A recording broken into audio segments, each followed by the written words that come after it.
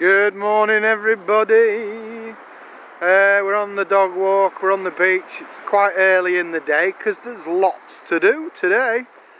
Yeah, we're going into town and we're going to the gynecologist, and we're going to find out whether we're having a boy or a girl. So we're really looking forward to that, really excited.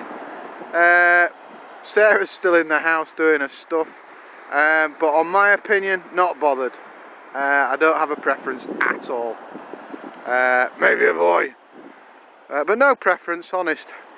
As you can see, the weather a bit crappy this morning, but the colours, as always when these big storms arrive, are beautiful.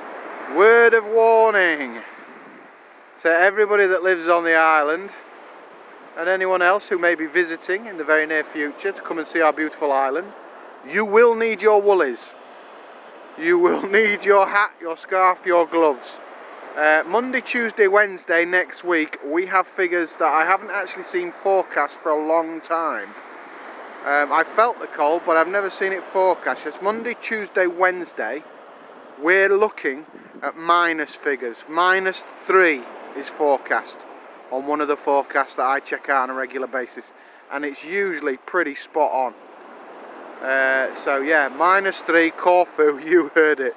That's the reality of Corfu, sometimes in the winter.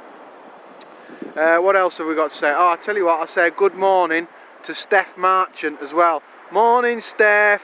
Apparently you turn on KCTV before you turn on BBC.